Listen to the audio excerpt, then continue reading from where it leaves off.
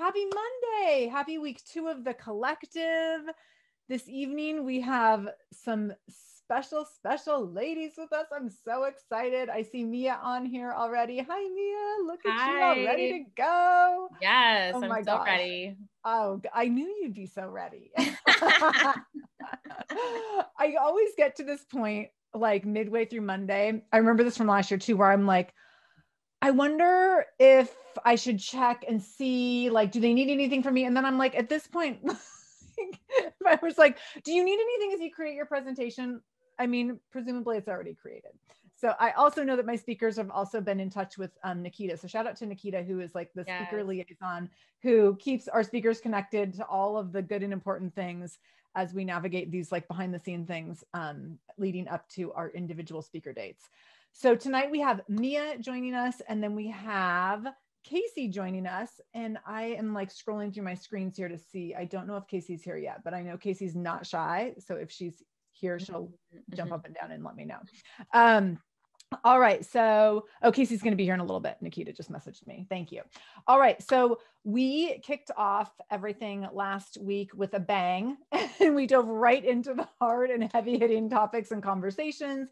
And this week we're going to continue to dig deep. So we are going to be talking with Mia about motherhood and mommy burnout and mental health. And I know she's going to drop all the knowledge and nuggets and do all sorts of good things I should have said, let me just continue with my alliteration. She's going to drop all the knowledge and nuggets as it pertains to nourishment this evening. When I was thinking about who I wanted to bring into conversations in the collective, Mia was at the very top of my list. And I got so excited when I started thinking about Mia's talk. And then I had this idea.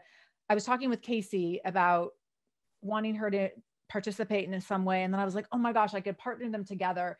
And I just did a little Instagram story about this. And I was laughing because I was like, no one could make mental health be like super fierce and spicy, except maybe for Mia and Casey.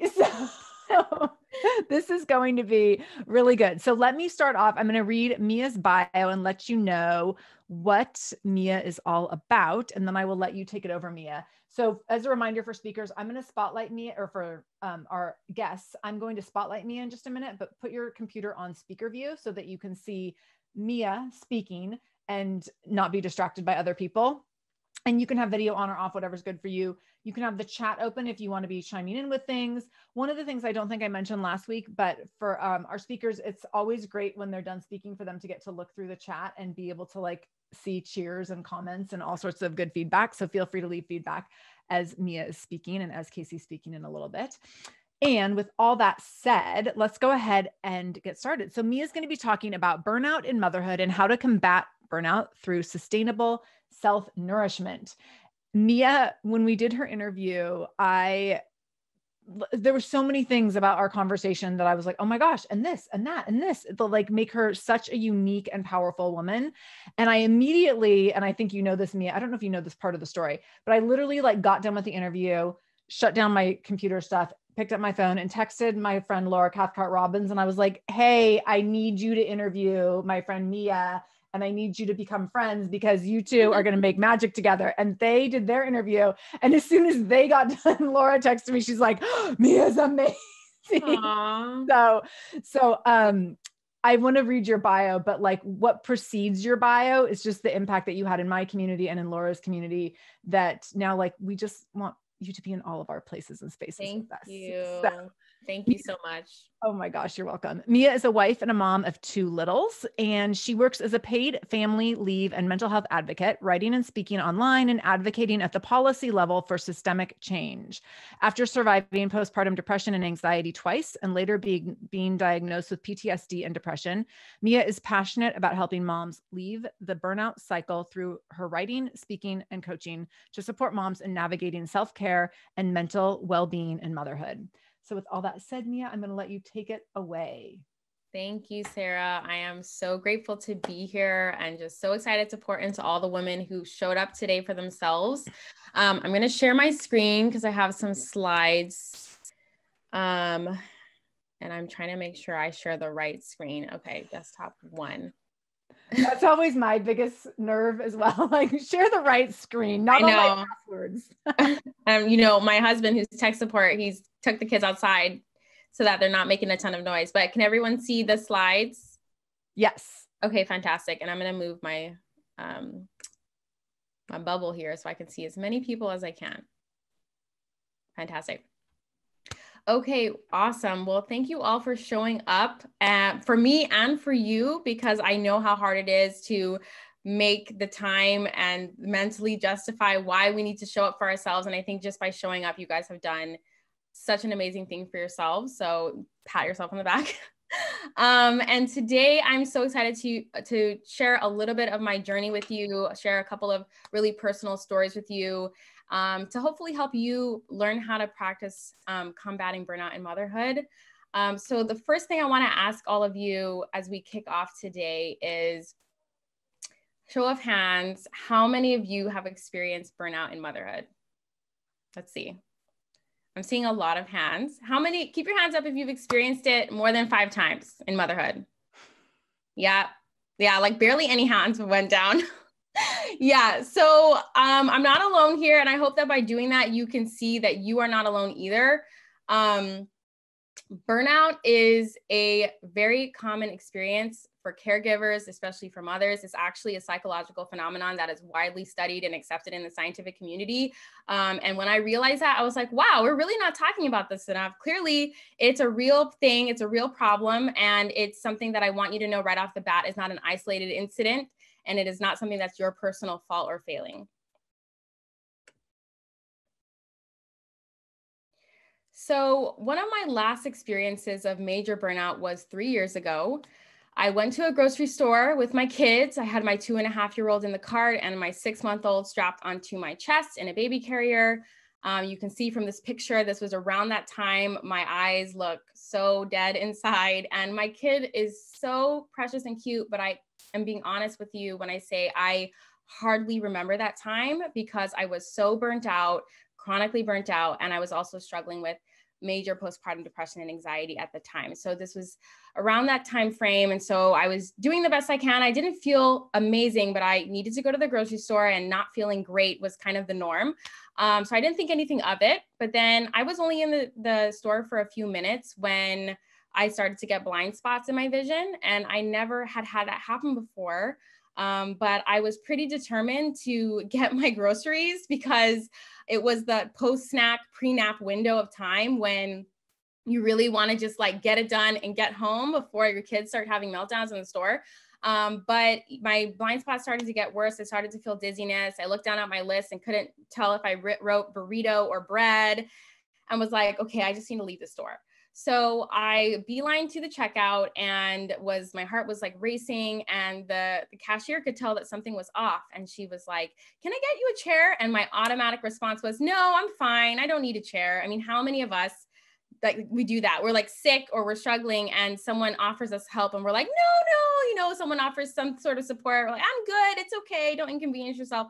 And then I realized I have a baby strapped to my body. I should probably not risk fainting. So I was like, actually, can you get me that chair? That would be great. So here I am checking out. I'm a 20-something-year-old young mom sitting down to check out of the grocery store. And long story short, I made it back home safely, but then a migraine attack hit me full force. I was doubled over in pain. I was crying. My kids were crying. The groceries I did manage to get were getting warm on the floor. And I called my husband at work, which is a big deal for me because at the time his job was very much like not family friendly, didn't want him to leave. But I was like, I really need you to come home and take me to the doctor. I'm in so much pain. So I was at the urgent care talking to the doctor. I had my kids in tow and my husband. So my kids are like, trying to like break into everything while I'm trying to deal with pain and talk to the doctor. And I was convinced that I needed to go to the hospital. I was like, I'm in so much pain. I'm so out of it. I'm pretty sure I need to go to the hospital doctor. And this doctor was like, you're really just presenting with classic migraine symptoms. And based on your sleep schedule, which, by the way, at the time, my sleep schedule was wake up 4 times a night with a breastfeeding baby who would not sleep.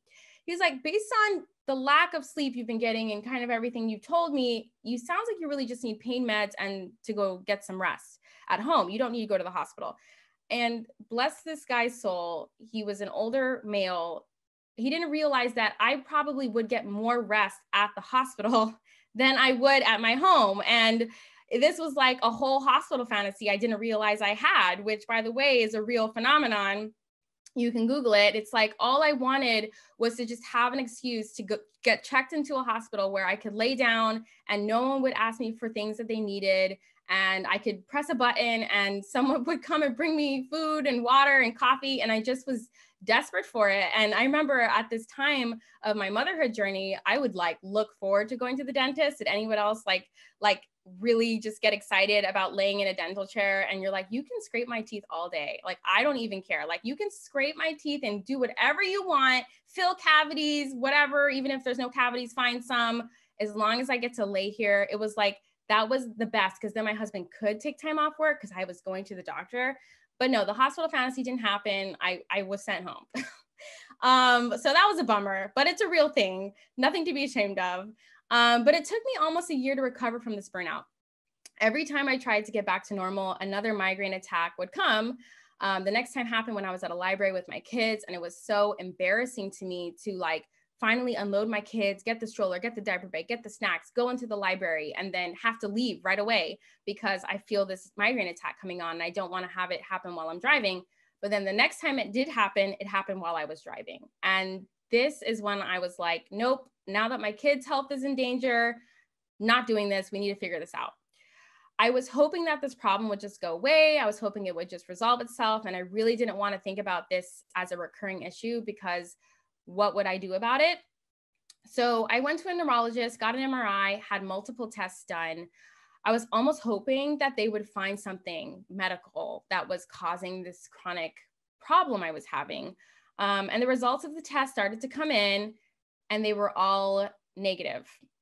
I should have been happy. There were no tumors, no pinched nerve. I didn't need surgery.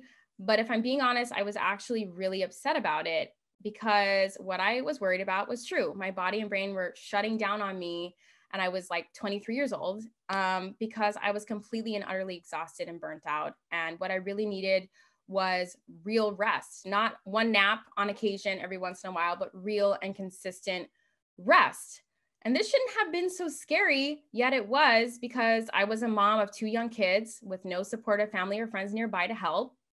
I was also a caregiver full-time for my brother who has autism, and he was struggling with a severe illness at the time. And like I said, my husband, he did what he could, but he worked at a very demanding job and he traveled a lot.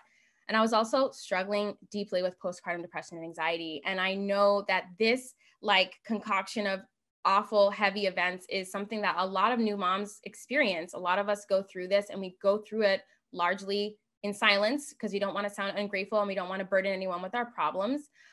So I felt completely alone, and the solution to my burnout felt completely impossible and out of reach. And that made me more depressed and more anxious and actually really angry. So I looked at other moms around me to see like, what is everyone else doing? Am I the only one going through this? And I saw a trend. Burnout was definitely a common theme, especially for those of us who didn't have family nearby who they could get help from on a regular basis. And I just felt completely gypped. I was like, where is this village that everyone said you needed to raise a child? How can I even provide support to someone else or ask another mom for help when we're all drowning? And I was just like, this is ridiculous. Like, call the village, find the village, give them my number. Like, I'm waiting for them. But I tried to build community and it just seemed to be fruitless. And this was really the first of several rock bottom moments in my motherhood journey. I wish I could say that there was just one rock bottom moment where I almost collapsed in the grocery store and then I changed my life forever and I never went back. I mean, that would be a really great, clean way to present this information to you, but that just isn't true. That's not the way my life is or was, and I would be lying if I packaged it that way. So only honesty here. So the fact is that over the last 3 years, I have had many rock bottom moments and many high moments. And I had to learn that a rock bottom moment is not a sign of regression or going backwards or a personal failing. Instead, I had to realize that a rock bottom moment is a part of the journey of getting closer to the woman that I want to be. A rock bottom moment is a sign that it's time for something to change. And it's an invitation to become the next version of you, not the perfect version of you that does not exist, but just the next version of you. So today I want to share with you the 3 shifts that I made in my life in order to combat burnout and motherhood. Of course, there are many, but in 35 minutes, I'm going to give you the top 3 that helped me become the woman that I am today. So who is the woman I am today? What am I saying that you can also become? I want you to know that this is completely and totally possible for you. As Sarah mentioned, I have diagnosed PTSD and depression. I am the survivor of abuse. I have gone through a lot of things in my life and also survived postpartum depression and anxiety, and heck, giving birth to 2 children. So if I can do this, you can too. So the woman I am today is a woman who sets boundaries without hesitation, is a woman who makes sure she is always at the top of her priority list without guilt or shame. And yes, it is possible. It is absolutely possible to do something for yourself and not feel bad about it. I promise you. And, again, like I just said, I honor my needs without guilt or shame. And I know what my needs are. And I know that by going on your own nourishment journey, you will become these things too. You will get to this place as well. Even though I know some of you might be so in the depths of newborn motherhood or just motherhood in general, this seems so far away, but I just hope that you can see that it is possible as I share my journey with you. So I want to express this though, before I go into the 3 shifts, that your journey to becoming that woman is going to look very different from mine. And that is actually a good thing. Okay. It is good for your journey to be different than mine. That means that you're honoring yourself rather than trying to follow some formula that doesn't match your life circumstances. You are the expert on your life circumstances. And my hope today is that by learning just a few of the things that helped me the most, you'll have fewer moments of crashing and burning, more experiences of living fully, and just more awareness of what not to do, maybe what to try, what not to try, to help you in your own journey of combating burnout. Shift number 1, realize that you are already trying hard enough. Listen, I wrote down notes and notes and notes of things I wanted to give to you all. And this came down as the number 1 thing I needed to make sure I imparted to you today, because hustle culture tells us we need to do more, but that is keeping us exhausted and in this cycle of burnout. And one of the reasons you're dealing with burnout is because you're having to try too hard just to keep your head above water. What do I mean by this? So in many parts of the world, society was not built for mothers to thrive. The United States is no exception. I'm sure this is not news to many of you. Many of us are aware of the ball and chain in our leg, otherwise known as the patriarchy. And for women of color, we have an additional ball and chain on our other leg known as racism. And it's really hard to stop drowning and escape the burnout cycle when you have these weights strapped on you. Now, I know some of you might be thinking right now, I thought this was supposed to be an inspirational talk, and now she's talking about the patriarchy and racism. This is not the self-care talk I came for, but listen, I had to go here because if I didn't, I would be doing you a disservice and I would not be telling you the whole truth if I didn't acknowledge that one of the contributing factors, significant contributing factors to our burnout as women and as mothers are these external oppressive forces that are reality in our lives. So what does this look like in real life, right? We hear things like the patriarchy and racism, and we think of them as concepts, but what does this actually look like? So a few examples is it's the burden of having to leave your career that you built for 10 years because your boss does not care that you don't have childcare and that there's a pandemic going on. It's being passed for a promotion at work because you just announced that you're pregnant, which you thought was a great thing, but apparently now you're seen as a liability. It's having to work twice as hard as your white male colleagues just to be in the room, but you're still getting paid less than him because of the pay gap. It's struggling to find connection among your white mom friends who just don't understand the weight you're feeling when you see another racist hate crime in the news. These obstacles are real and exhausting and common, and we cannot talk about combating burnout without first addressing the challenges that moms face day in and day out. After the pandemic and this new wave of the civil rights movement, I am hopeful that we will start to see these systems crumble and that we will rebuild something better in its place. But in the meantime, here's what I want you to stop doing to help you get out of the burnout cycle.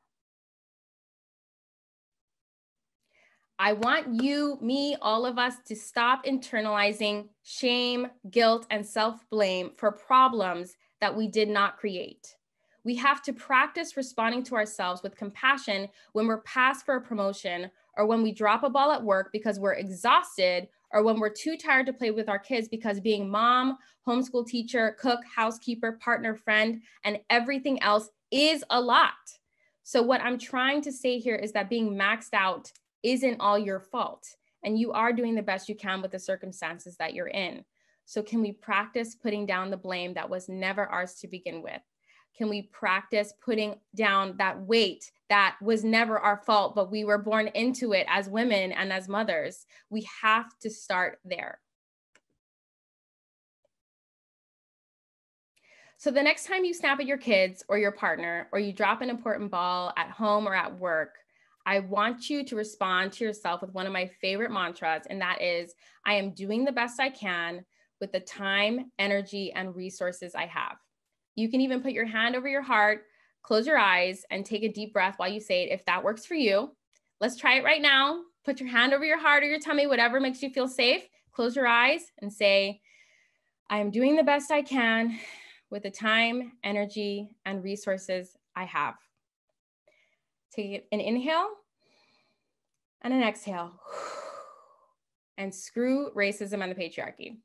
You can add that in if you want, but if it doesn't vibe with you, you don't have to curse out the oppressive systems in your affirmation. But I love doing it. Makes me feel super empowered, but it's really up to you. But yes, practice that. Practice the letting go. Practice the not doing so much. Practice the not thinking if something fell down or broke or didn't happen your way that, oh, I must have just not tried hard enough. We have to release that and acknowledge the real things at play here. Okay, shift number 2 is become the queen of no.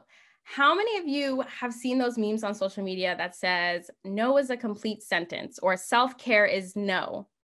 Yeah, some of you? Okay. I hate those. I hate those with a burning passion because I see that and I'm just like, have you tried saying no to your mom? Like, have you tried saying no to your friends or your kids? Like, it's really not as simple as the memes make it seem. Your kids throw a whole tantrum and your mom too, and other people don't like being told no.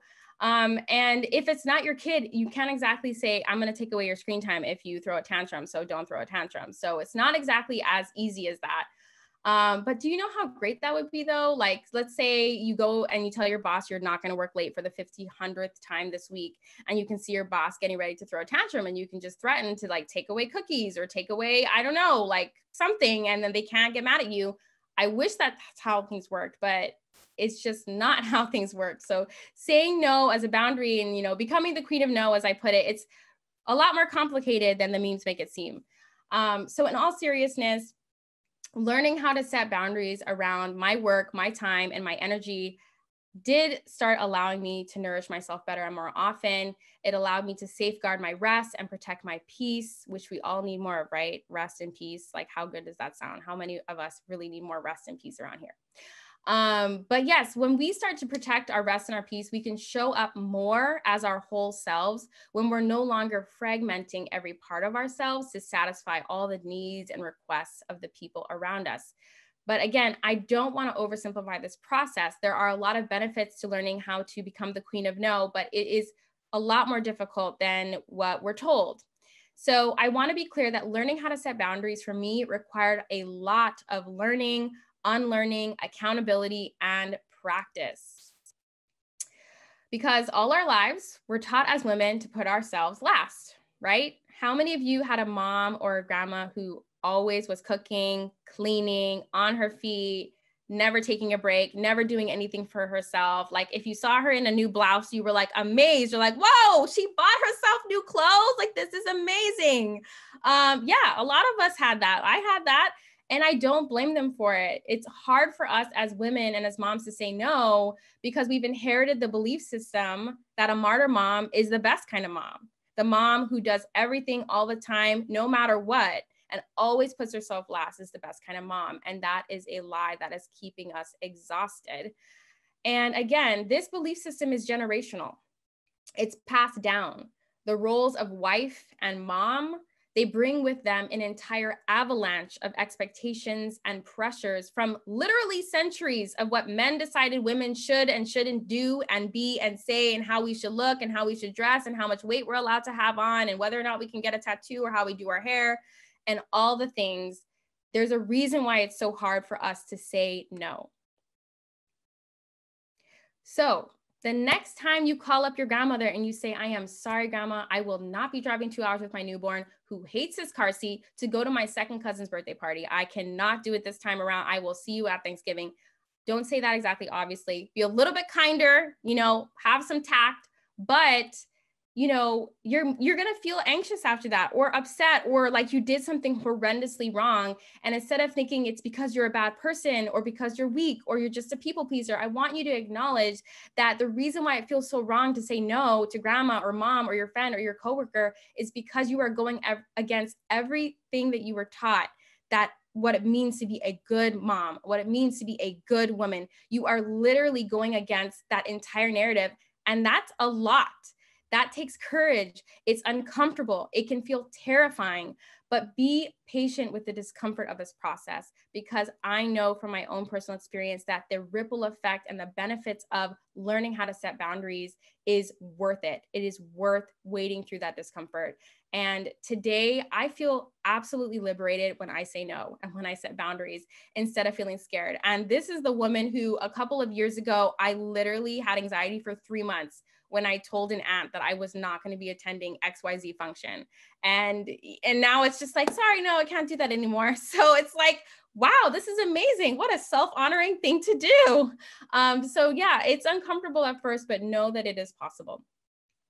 So for the entire year of 2018, setting boundaries was my focus. I didn't realize it was going to be my focus, but when I started working with a therapist, she was like, wow, we really should focus on saying no a little bit more. So it ended up becoming my focus. And I read books about boundaries, and my therapist encouraged me and gave me tips and held me accountable, which was a huge piece of doing boundaries work.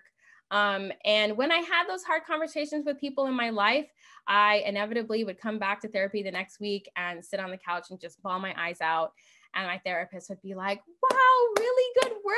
You should be so proud of yourself. And like, therapy is such a weird relationship. It's like someone's like excited for you while you're crying. It's like really weird, but it's great. But eventually the process of saying no got easier and easier, because as I set these boundaries in my life, I started to have more time. I started to have more energy. And with that, I started to exercise more regularly. I had more time to actually make my own lunch instead of eating whatever my kids didn't manage to eat, usually crust from a PB&J, right? Or some mangled apples, you're like, oh, I'll just finish this. So I literally just started to see the benefits in my life, and I started to be able to take care of myself, and I had my weekends back, and I wasn't signed up to 5,000 commitments, and my life started to feel more like mine. I stopped treading water every day, and I started to feel like I could breathe again, and it was amazing and delightful, and I was never going back. And that year of support and encouragement from my therapist inspired me to start my own support group last year.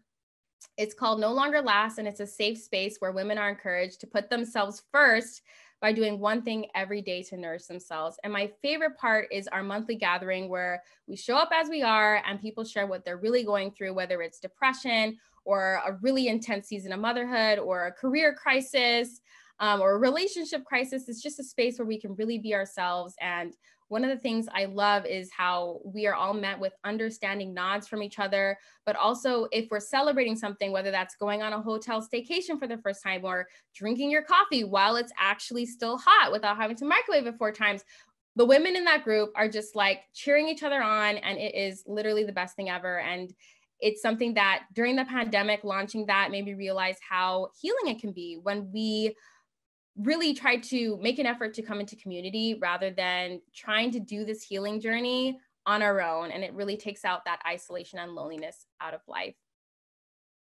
So one more thing I want to say about boundaries is that they're not just something you have to set with other people, which is something we hear about a lot on social, but really more often than not, boundaries are something that you need to do with you. It's a reality check that you need to have with yourself. And I want to give you an example. So I'm a recovering perfectionist, used to have major debilitating perfectionism. I graduated as a valedictorian at my university, at the time had the highest GPA ever recorded there. So when I say perfectionist, I mean it. And I used to have this rule that every dish needed to be clean before I could call it a night and go do something that I wanted to do for me. Newsflash, by the time I finished cleaning every single dish, I was too exhausted and my body hurt so much after 14 hours of being a stay-at-home mom, carrying kids and running after toddlers.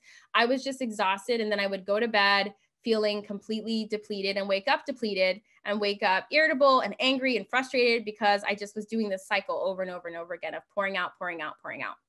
And I had to have a reality check with myself and realize, listen, girl, to myself, you're exhausted and you may not have the money and the family support and the husband who's at home to help you out. You may not have all these things that you think you need, but you need to figure something else out other than spending that precious time between your kids' first sleep of the night and first breastfeeding session of the night, working or doing the dishes like it was in my case. Like, okay, is this really in this season the best use of my time right now? So when I had that reality check with myself, I realized, no, it really was not. And I had to confront myself and say, oh, I realize I'm acting like I'm a child still living in my parents' house, being told that you can't watch TV until you've done all your chores, until you finish your to-do list. And I was like, oh my gosh, I'm a grown woman and I'm allowed to make the rules in my house. And I will no longer follow this arbitrary rule ever that's exhausting me. So this was massive for me. This is something that I really want you to take away from this story, is that the decisions you make from a place of believing that you are worthy of love and care and rest are always going to be drastically different than the decisions you make from a place of believing that you have to earn rest, that you have to earn love, that you have to earn self-care. So it's definitely an internal thing first, then an external thing, because I realized, oh, I wasn't resting once my kids went to bed because I believed I needed to earn it through all of these things and all these chores and whatnot. Oh.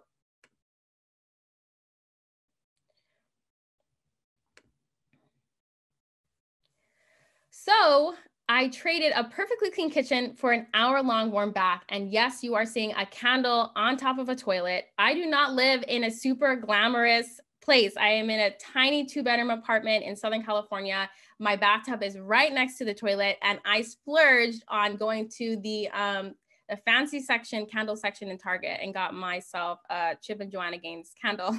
And that was exciting for me. I'm like, I'm gonna light this candle. I'm gonna put some lemon in my water. I'm gonna make this as good as I can make it. And so really this was life-changing for me. I started to take these hour-long warm baths every night instead of perfecting my kitchen. And something I forgot to point out with that picture of me in the previous slide, it was like marking the beginning of me leaving dishes in the sink and going, listen, the new rule is I load up the dishwasher and it's full. We have something to eat off of tomorrow, but everything else can just wait till the dishwasher's empty again. I will no longer hand wash all this stuff. So I just wanted to show from this example of, my makeshift spa that I thought that self-care was out of reach because of what I saw self-care to be online. And I realized that there was something I could do, and it was right in front of me the whole time. And taking these warm baths after my kids would go to bed became a ritual that I looked forward to every day. As I would be exhausted, as I would deal with more messes and meltdowns, I knew this bath was coming and I could rest and my muscles and really decompress. And I would put on relaxing music and just whatever I could do to make it as nourishing as possible, I would do. And so this really solidified for me that self-care isn't just for people with money or resources. It was something that I could figure out for myself. And this leads me to the next shift that I want to share with you. And that is to be careful of the all or nothing mentality. Oh my goodness, this is so important. So setting that boundary with the dishes did lead to that ripple effect in my life. I started looking at my life from a different lens, and I began asking myself, where else in my life am I allowing perfectionism to steal my energy and my time? So with this new frame of mind, I started thinking about my basic self-care, like sleep, eating well, drinking enough water, exercise, hygiene, all of the things that I hadn't really been able to do with any level of routine for years, even before I became a mom, because I was like so into hustle culture and workaholism. But I really was like, wow, if taking a bath makes me feel this amazing, how would I feel if I did all of the self-care things and tried to nourish myself in all of the ways? So I did something that I don't recommend that you do. I tried to improve all of my basic self-care habits at the same time. Yes, even after my dishes revelation, I still struggle with that all or nothing mentality. But that's one of the amazing things about going on a journey of learning to nourish yourself is you come face to face with the way that your mind really works around this stuff. So what I did that I don't recommend that you do is I created a super unrealistic schedule that required me to get up at like 5:30 in the morning. And my plan was to start my day with exercise, a shower, maybe a green juice, maybe some breakfast, maybe some meditation. You get it, like way too many, like how many you that minute by minute schedule, you're going to break it down, you're going to do all the things, and then the kids will wake up. No. So I was so excited the night before I was going to start this new routine. I laid out my exercise clothes. I had bought a way too expensive yoga mat, but honestly, still really love that yoga mat. So it's fine. And I watched way too many unrealistic morning routine videos on YouTube. And I was like, I'm prepared. I'm ready for this. My alarm goes off the next day. I snooze it for like 30 minutes because of course I woke up 3 times that night to breastfeed. I started putting on my exercise clothes eventually. And then my kids woke up, of course, an hour earlier than they usually do. How many of you have had that happen to you where yeah, exactly. So you're like, I'm going to 5 a.m. And then all of a sudden your kids are like, Mom, I'm awake. I need to go potty. I need a snack. Or they're like, and you're just like, I am just trying to have an hour to myself. Oh my God. And you get so frustrated. And then you're like starting off the day instead of on this great note that you hoped, you're like bitter and angry and you're snapping at everybody. Yeah, exactly. That's what happened with me. And I love this picture that I chose because grandma looks happy, but mom is just like, really? No, I don't want to be here right now taking this photo. I want to be having yoga alone and having a quiet morning. So anyway, I would try to exercise with my kids, but then the whining for the snacks would start, the climbing all over me would start. And 10 minutes into that, I was like, I cannot do this. I would get so frustrated, huffing and puffing, right? Just like, no. So I went to therapy that week and I was complaining to my therapist about it. I was like, I was trying to practice self-care and my kids are just like making it impossible. And my therapist kindly said, maybe try to have some more flexibility with yourself. Maybe have some flexibility with your kids. Maybe it's not going to be exactly what you hope, but maybe you could try to just like see what happens. I was reluctant with her advice because flexibility was not in my vocabulary. Okay. I was all or nothing, do or die type of woman at the time. Even though that should have kind of ended since becoming a mom, but it didn't. I wanted to work and run my home as if I didn't have kids and parent like I didn't have anything else going on. And it was a source of so much struggle and so much feelings of shame and guilt and feeling like a failure that was just so unnecessary. So I was out of ideas. I knew that what I was doing wasn't working. So I was like, okay, I'll try my therapist's advice to be flexible. So I decided I'm only going to focus on exercise. And instead of waking up at an ungodly hour, I decided I'm just going to wake up when my kids wake up. Let's be real. I'm breastfeeding. I'm not a morning person. Let's just go with it. Let's be flexible with ourselves. And I would turn on my workout video. Of course, my kids started to climb on me. I could feel the frustration building and I'd just be like, flexibility, Mia, flexibility. You can do this. And I just said to my kids, mommy's exercising right now. You can join me in your own spot over here, not on my yoga mat. Or you can play on your own. Of course, they got upset and they threw their tantrums. But eventually, after weeks and weeks, they did understand it. Eventually, they either would watch me on the couch and cheer me on or get really excited about it, or they would get their own towel and pretend it was their own yoga mat. And sometimes they would play on their own. The beautiful thing about this was that I became more flexible with my kids and less reactive. I just became a calmer parent, which I really needed. And my kids became more flexible with me. They learned that I'm not always at their beck and call, that the whole world doesn't revolve around them. And they became more independent. It was a win-win-win. Okay. It was really great. And then eventually my kids started to look forward to my 15-minute workout and they would ask me about it and be like, Mom, are you going to do Kukwa dance fitness today? Are you going to do yoga today? Like they were so into it. And sometimes my kid would roll out my yoga mat, my son, and be like, Mom, I rolled out your yoga mat for you. It's ready. They became a part of it. And seeing my kids do their own version of downward dog or their own version of push-ups, it is just the best thing ever. And it always makes me smile.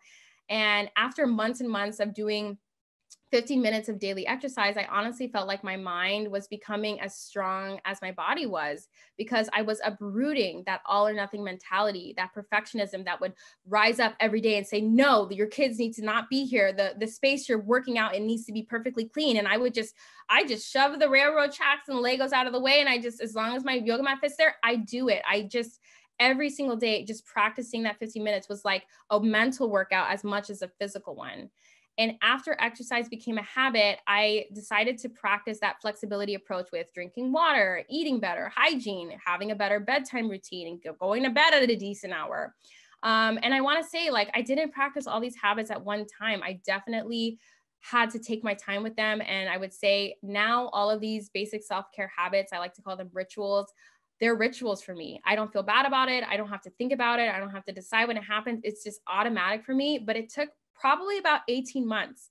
And that is something I am a huge proponent of, is just like, you need to practice slow growth and enjoying the process. This whole change your whole life in 90 days thing is not real. And I think it sets up a lot of us for feeling down and like there's something wrong with us. And that's just not how the human brain works. So another amazing thing about releasing that all or nothing mentality is that it forced me to practice the slow growth. It forced me to enjoy the process.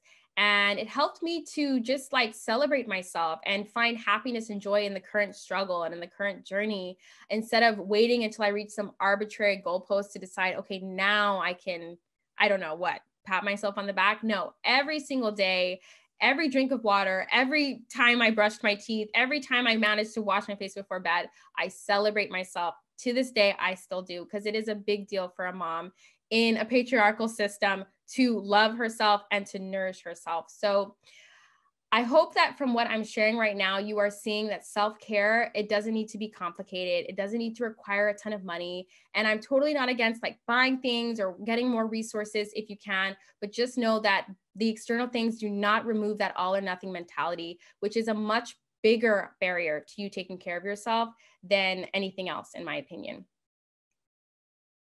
So the last thing I want to share about this is that seeing my kids exercise with me showed me that the work I'm doing to combat burnout and nourish myself isn't just benefiting me in the present, it's benefiting my whole family. My kids have a calmer, more emotionally present mom. My husband has a healthier, more whole version of me, which is fantastic. I'm not always like, did you do this? Did you do that? And I'm modeling this behavior for my kids, which is a part of the work of breaking down the generational expectations of what women should do. And that is a big part of dismantling racism and the patriarchy. So going back to that analogy of the ball and chain of the patriarchy and racism, one on each leg, dragging you down, making it hard to breathe and making you tread water, setting boundaries with other people was like putting on a life jacket. It made me like calmer in that water. It made being in that water easier. It kept me from drowning. And then releasing perfectionism of having that perfectly clean home, perfectly healthy meals, of keeping up with the Joneses on Instagram, releasing all of that was like getting on a boat. So I was on the water instead of in the water, living my life rather than trying not to drown. So maybe at this point of me sharing, you're like, well, I've tried all of those things and I still fall off track and I get burned out.